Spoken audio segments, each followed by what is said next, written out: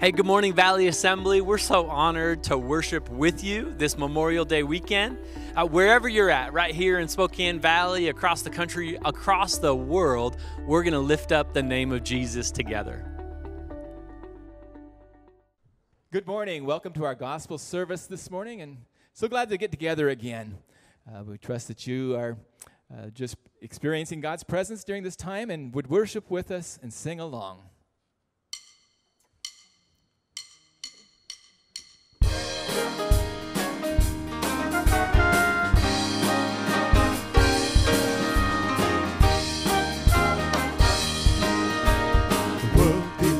It to me, and the world can't take it away.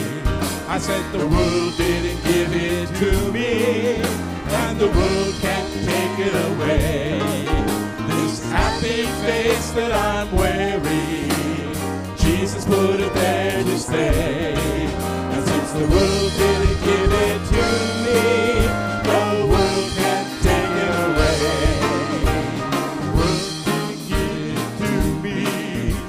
The world can't take it away. I said the world didn't give it to me, and the world can't take it away. This happy face that I'm wearing, Jesus put it there to stay. And since the world didn't give it to me, the world can't take it away. Now the smile on my face wasn't always there, 'cause troubles used to get me down. Hassles and problems from every direction used to make me wear a frown.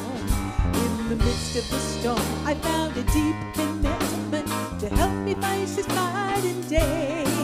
You see, the world didn't give it to me, and the world can't take it away.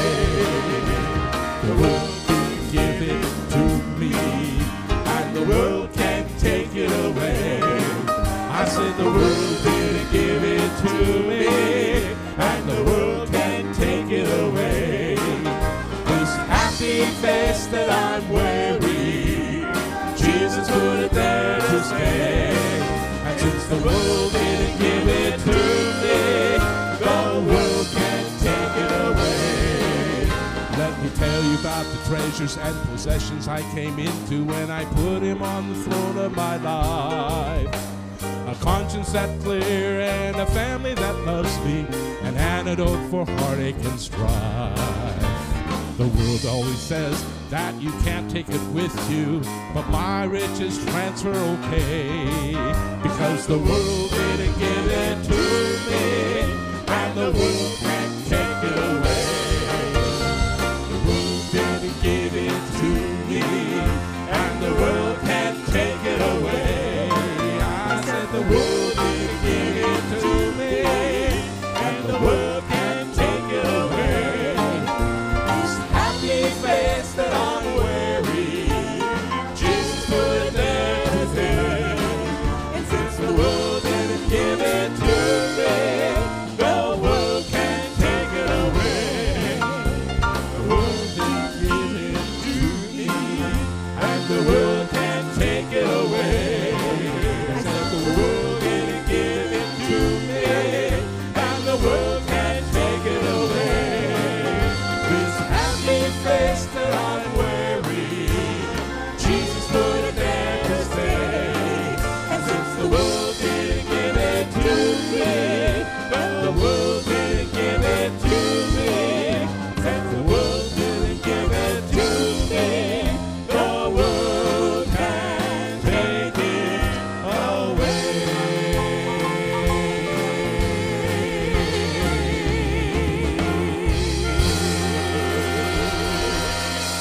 Oh, yeah.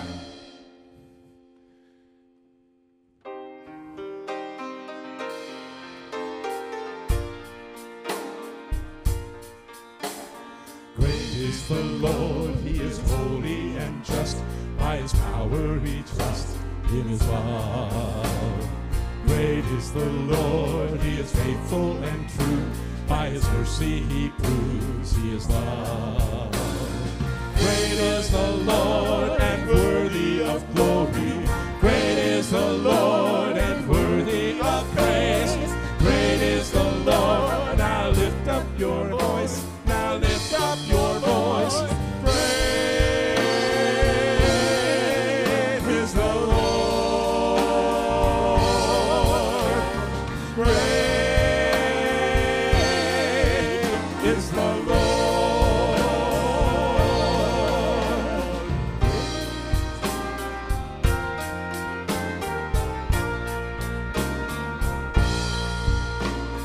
Great is the Lord, He is holy and just. By His power we trust in His love. Great is the Lord, He is faithful and true. By His mercy He proves He is love. Great is the Lord and worthy of glory. Great is the Lord and worthy of praise. Great is the Lord. Now lift up your voice. Now lift up your voice. Great is the Lord.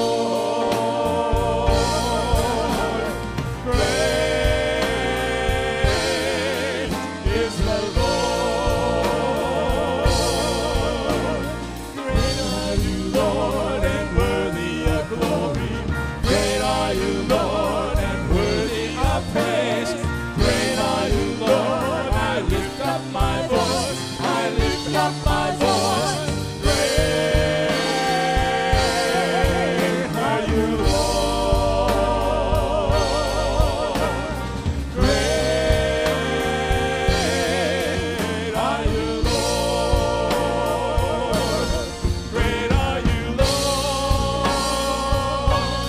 Great are you, Lord. Great are you,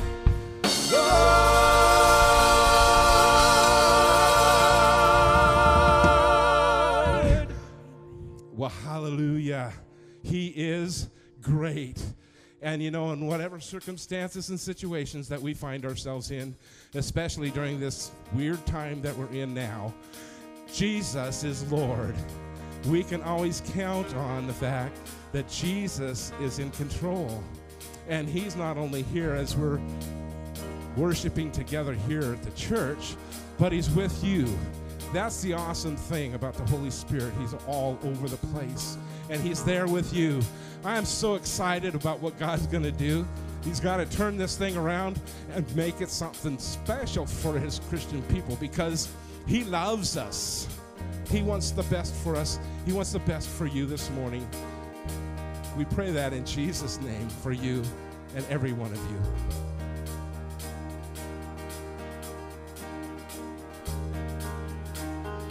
Come, now is the time to worship. Come, now is the time to give your heart. Come, just as you are to worship. Come, just as you are before your God.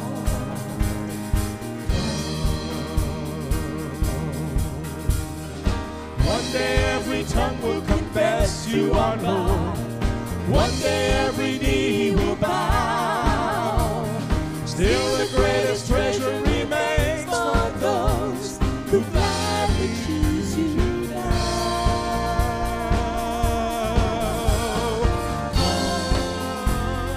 Now is a time to worship.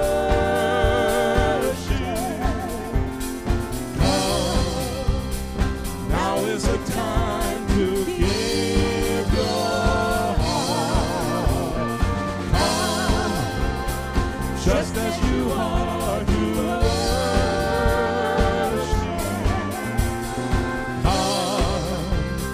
Just as you are before your God.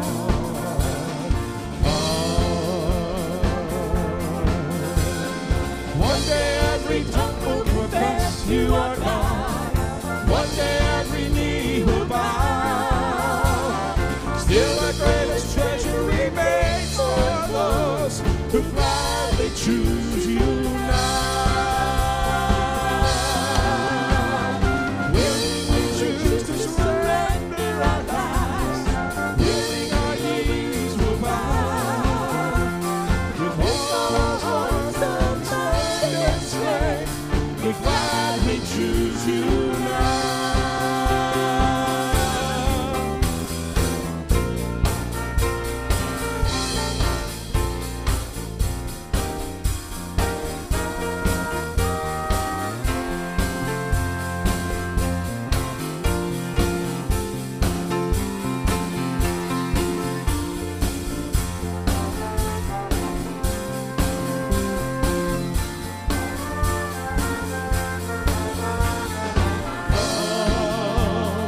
Now is the time to worship. Come, now is the time to give your heart. Come, just as you are to worship. Come, just as you are before your God.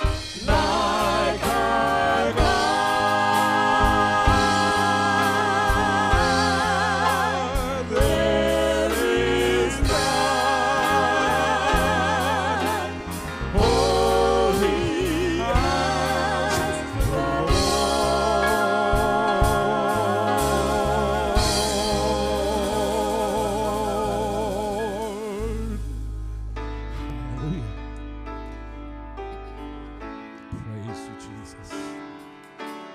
Holy, holy, holy, Lord God Almighty.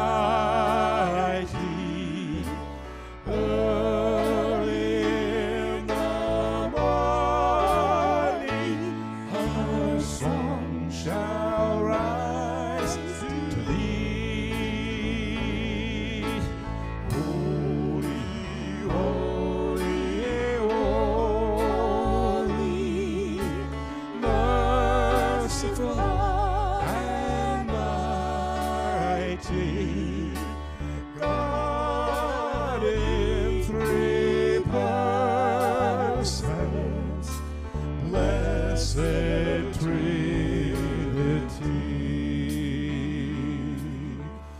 Holy, holy, holy, all the saints adore thee, casting down their golden crowns around the glassy sea. Cherubim and seraphim falling down before thee, which word and honor evermore shall be.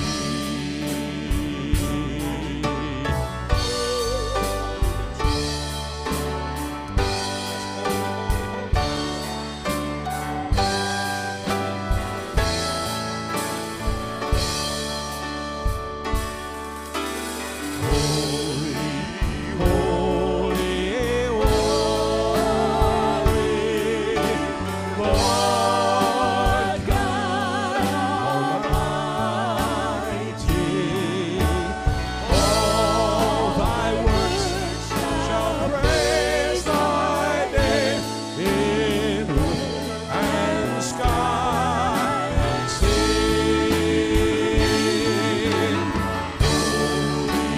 Holy, holy, merciful and mighty, God in three persons, blessed Trinity. God in three persons, blessed Trinity.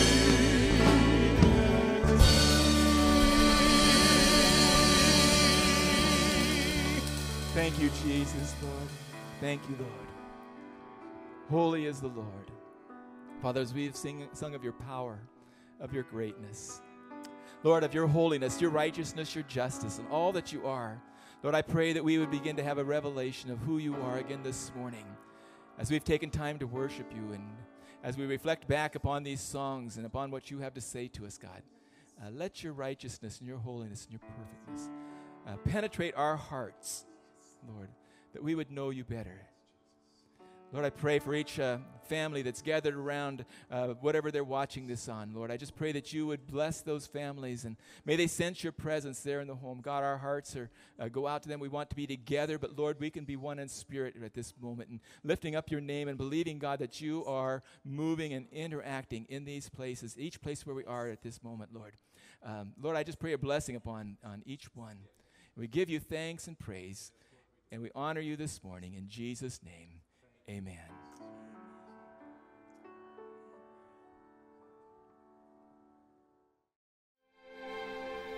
On this day we remember.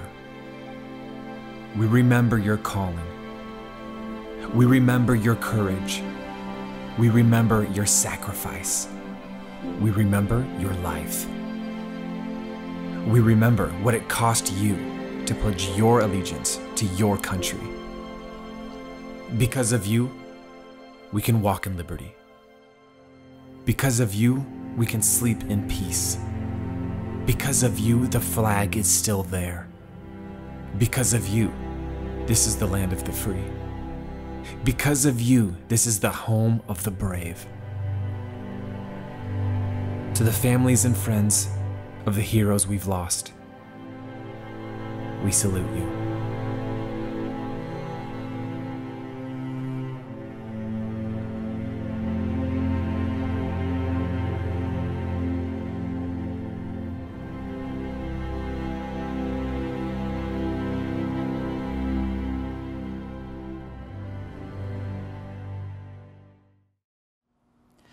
Hey, good morning, and thank you so much for joining us again today.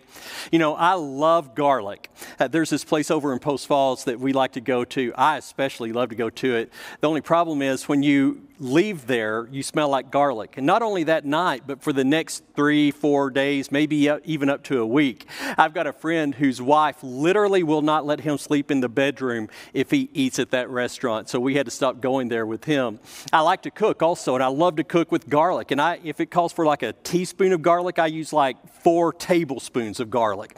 I love to infuse olive oil with garlic. And, you know, you can take some cloves of garlic and put them in olive oil and bring it up to just kind of a low heat and just let that oil just kind of simmer in that garlic. And then you can mash it up and let it cool down. So in 30 minutes or so, you'll have some olive oil that tastes so great. And it takes that flavor of garlic into anything that you place the olive oil in. And I started thinking, you know, really that's kind of the way Jesus expects us to be with him, that he infuses us with his flavoring, with himself. And then everything we touch, every person we come in contact with, we make them smell like Jesus. We take that flavor and we infuse him into the world around us. You know, in Matthew chapter 5, Jesus says, "You are the salt of the earth. But if salt has lost its taste, how shall its saltiness be restored? It's no longer good for anything except to be thrown out and trampled under people's feet. You are the light of the world. A city set on a hill cannot be hidden, nor do people light a lamp and put it under a basket, but on a stand, and it gives light to all in the house. In the same way, let your light shine before others, so that they may see your good works and give glory to your Father who is in heaven." God infuses us so that we can infuse the world. This morning we're going to look at this passage, and Jesus begins with the statement, "You are the salt of the earth." You know, salt is necessary. I used to have horses, and we always had to buy a big salt block. Now that salt block had some minerals in it as well, but mainly it was the salt. And those horses, you wouldn't think that they would do this, but they would lick that thing down to where there was nothing left. We need salt. I was watching one of the many documentaries that we were binging on throughout this whole COVID captivity, and I was watching one on Glacier National Park, my favorite place in all the world. And there's a place in Glacier National Park called Goat Lick. I think we've got a picture here of these goats up on Goat Lick. Now what happens is, and in this documentary, there was a mountain goat mama who had a mountain goat baby, and she took him down the mountain. They crossed a raging river. This little baby almost got swept away. And they went through the wilderness all the way to this place called Goat Lick. And it's just this sheer cliff. And you can go there throughout the summer and see many, sometimes 20, 30, 40 mountain goats climbing around like this. This thing is needing some salt. You've got to be desperate for salt to be able to span that kind of a gap and stand out on that ledge like that. Salt is necessary to animals. It's necessary in our diets as well. Salt is valuable. And in ancient times, not only was it just necessary, it was vital. Salt was used as a preservative. It's used as an antiseptic and added to sacrifices even in the Old Testament. In the Middle East, salt was a covenant of friendship. The Greeks even considered salt to be divine. In fact, Roman soldiers received a monthly allowance to buy salt. It was called a salarium. Sal, S-A-L, is the Latin root of word for salt.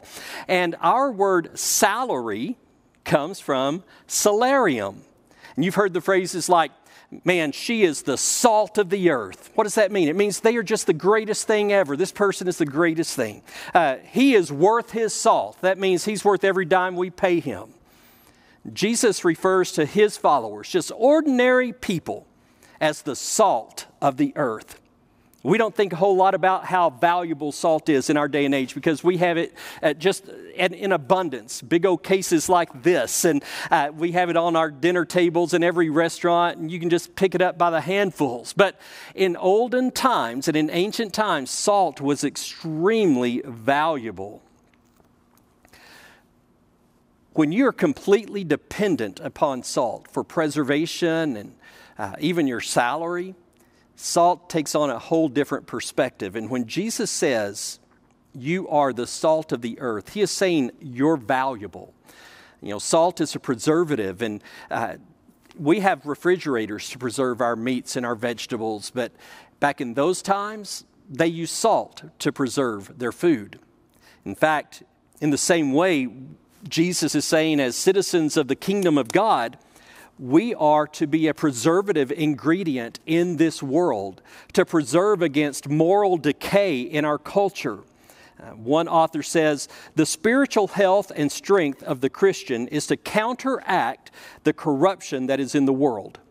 Christians, as salt, are to inhibit sin's power to destroy lives. This in turn creates opportunity for the gospel, the good news of Jesus, to be proclaimed and received.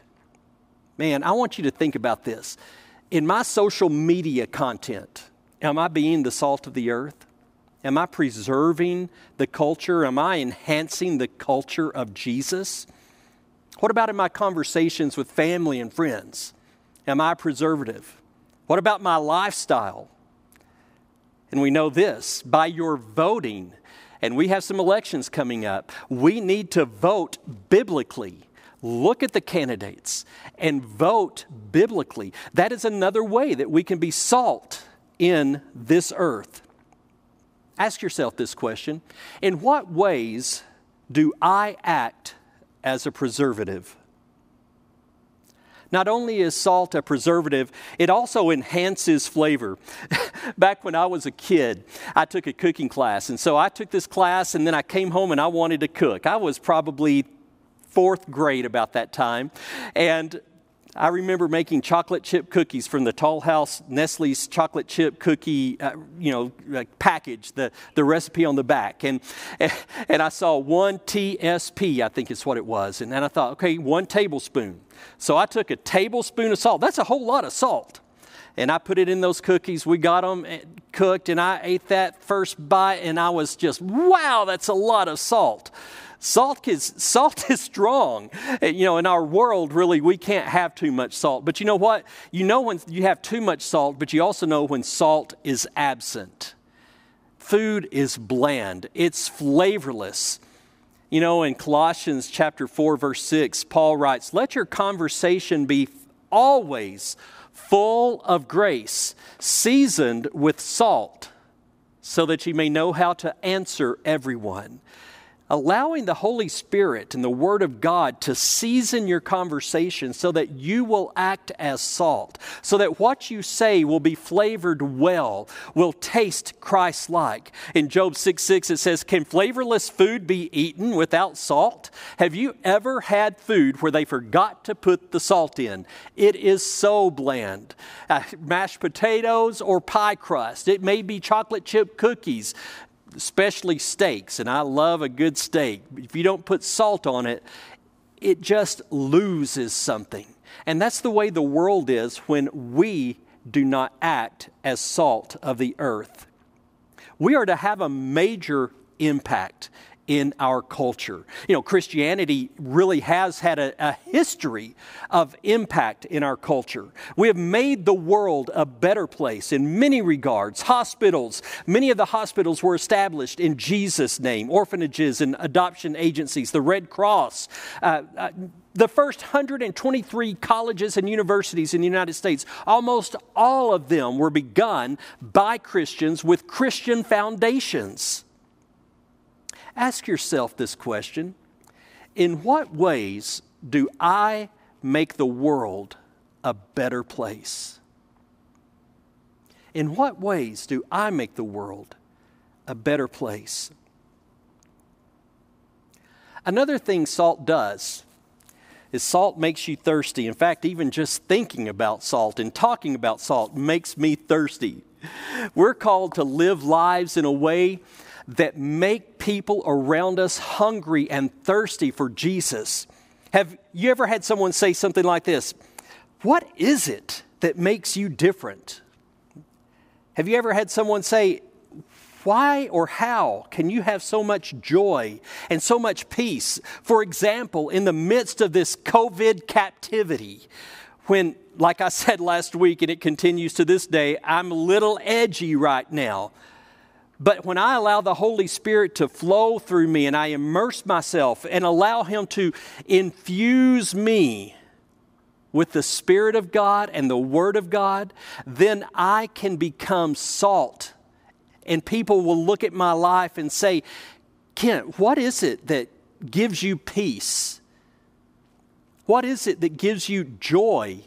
Even in a time like we're experiencing right now, when you can't go shopping, when you're supposed to stay home and not be around other people, when you can't even go to church, and really that is your people, those are your family members, and you can't be around them because of this COVID captivity. How can you have peace and joy in a time like that? It's because we have been infused with the presence of God and the Word of God, that we can be the salt. And that salt drives people. It makes people thirsty for Jesus. In what ways do you cause others to thirst for God? Ask yourself that question. In what ways do you cause others to thirst for Jesus? Sometimes I wonder if we have lost our saltiness. Jesus says if salt loses its taste, then you just take it,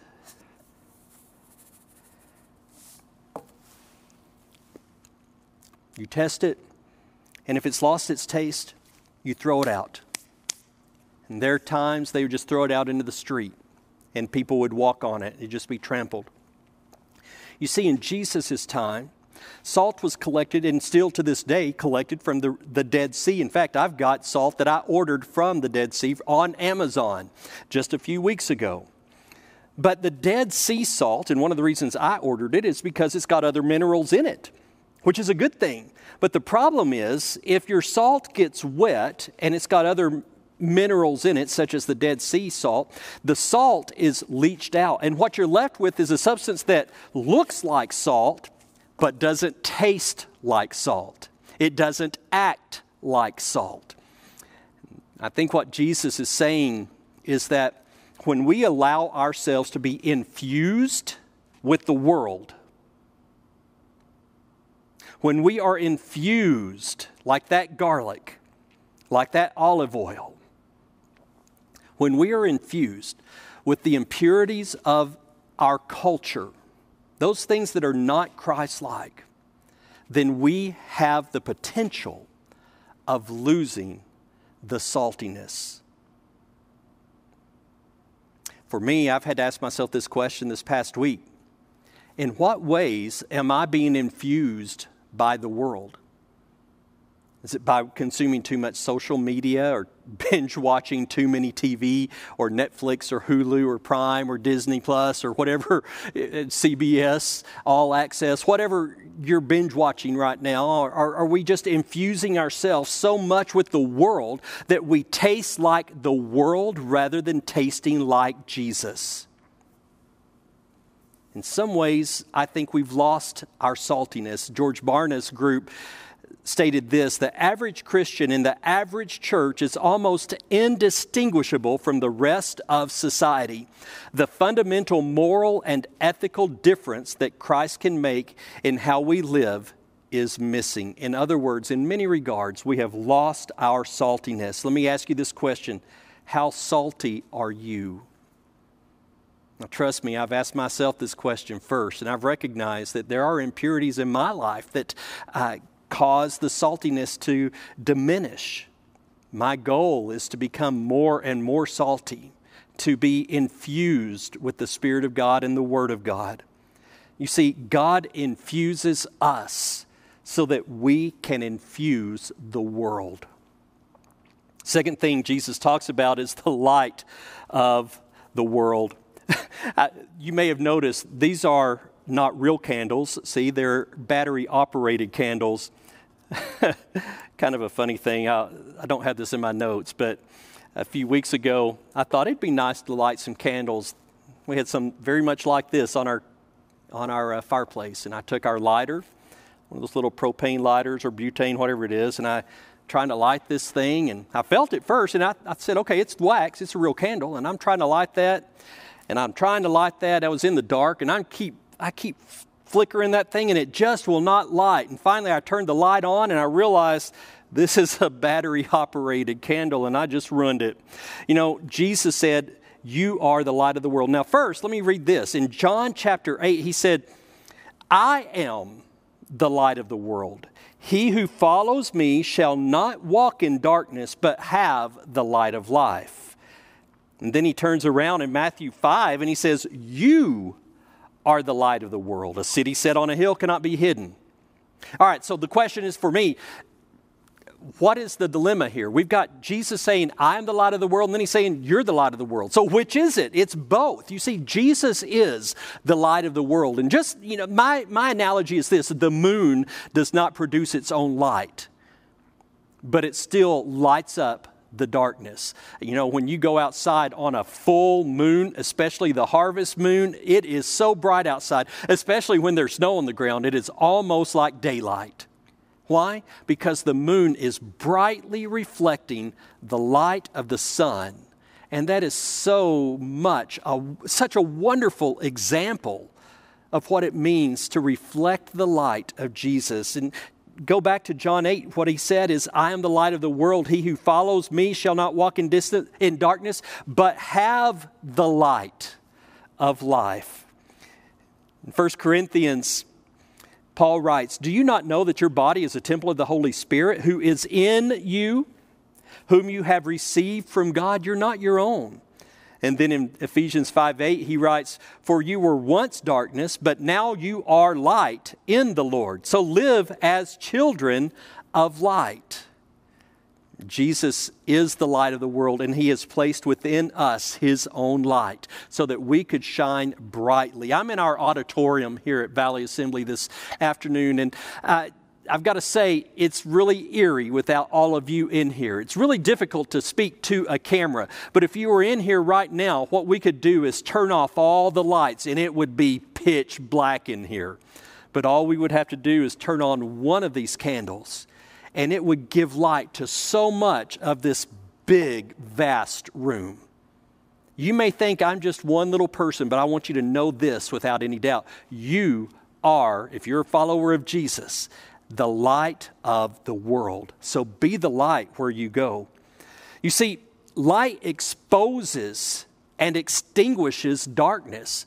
And just like this auditorium, if we were to turn on one little light, when all the lights are off, the darkness would be dispelled. In John chapter 1, it says, "In him, in Jesus, was life, and that life was the light of men. The light shines in the darkness, and the darkness has not and cannot overcome it." In Matthew 4:16, it tells us this: "The people who were once sitting in darkness saw a great light." A little light can overcome a lot of darkness. Another thing light does is it guides us. You know, the Word tells us that it is a lamp to our feet, a light to our path. We also know that the light of Jesus can be like a lighthouse, like a ship out on the ocean and trying to find the land in the middle of the night, searching the horizon, not sure where it's at. Then all of a sudden you see this lighthouse and you start headed toward the light. Let your light shine brightly. And let the light of Jesus shine in your life so that He can be a light for you when you don't know what to do or what step to take or where to go. Even if it's just one step at a time, let God guide your steps and light your path. And remember this, as the light of the world, you then direct people. You guide people to Jesus. Does that mean you have to be perfect? Absolutely not. But as a human being, we can recognize I am fallible. Maybe I've lost some of my saltiness and maybe my light goes dim every now and then, but the light of Jesus within me can still point people to Him. And quite honestly, I think it's when we're transparent and we acknowledge the fact that we are fallible, that we're not perfect, that people go, oh, good. I'm glad to know that you're not perfect, but I want to be more like you. I want to know what you know. I want to have the peace, the joy that you have. I want to have the comfort and the foundation, the anchor for my soul that you have. So light guides others to Jesus. In Philippians chapter 2, Paul writes, do everything without complaining or arguing. In other words, stop doing that on Facebook. That is not the place to have discussions. So that you may become blameless and pure, children of God without fault in a crooked and depraved generation in which you shine like stars in the universe as you hold out the word of life. Are you following in the light during these dark times? Or are you walking in darkness? As a child of God, you can walk in the light, even if it's only one step at a time. What about this? Are you a light guiding people toward Jesus? Ask yourself that question. How are we infused with the light of Jesus? Well, we're infused by Jesus when we come into relationship with Him. First of all, before you can shine for Him, before you can be the salt of the earth for Him, you've got to know Him.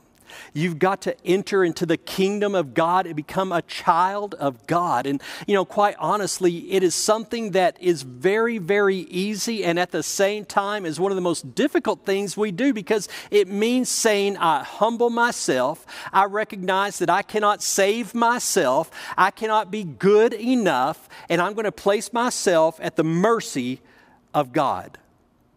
And we come to God and say, Jesus, thank you for giving your life on the cross to pay the price for my sin. And I submit myself to you now. I am yours. And we take possession of that light. He places His light within us. This morning, if you're watching and you haven't ever begun your relationship with Jesus, you can pray a prayer very simply, just like that. Jesus, I want to be yours.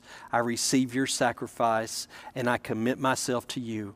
You see, He will do that. But then we need to immerse ourselves in Him, in His Word. We need to immerse ourselves in His Spirit so that He can infuse Himself into us so that we can infuse the world with His presence. I want to encourage you, would you do this coming week? Think about ways every day, salt and light. Remember those two words, salt and light. Each morning when you get out of bed, ask yourself, how can I be salt and light this day? And get in the habit of letting the Holy Spirit and the Word of God infuse you with the presence of God, so that you can infuse the world. Let me pray with you. Father, my prayer today is that those who are watching, and myself included, would say, Jesus, we pray that you would expel the impurities in our lives. And Father, there are things that you will bring to our attention, each one of us, that we need to remove from our lives. Maybe they're attitudes, behaviors, or things that we immerse ourselves in that bring impurities into our lives, so that our saltiness is diminished, so that our light is hidden. And God, I pray first of all that you'd help us to recognize those things and remove them, repent from them, turn away from those things and turn to you. And Jesus, we ask that you would infuse us with your Holy Spirit, with your word, so that we can be salt and light in the world that we live in. And Father, if there are those watching today who have never asked you to take over their lives, I pray that they would have the courage to pray a prayer like this. And if that's you this morning, pray something. It didn't have to be word for word, but something along these lines. Jesus, thank you for giving your life for me. Thank you for accepting me just like I am. Thank you for loving me. I receive your sacrifice on the cross as payment for my sin. And I choose to give myself to you now. I'm yours. Mold me and shape me to become who you've called me to be like you. Infuse me with your Holy Spirit and infuse me with your word so that I can infuse the world around me. In Jesus' name. And Father, for each one of us, may we be the salt and may we be the light of the world that we live in. In Jesus' name I pray. Amen. God bless you and thank you so much for being with us this morning. Man, what a great message from Pastor Ken. I know I was encouraged. I pray that you were as well.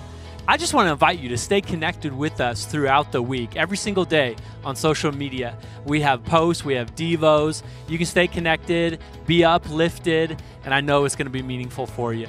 On Facebook and Instagram, make sure you're following us there.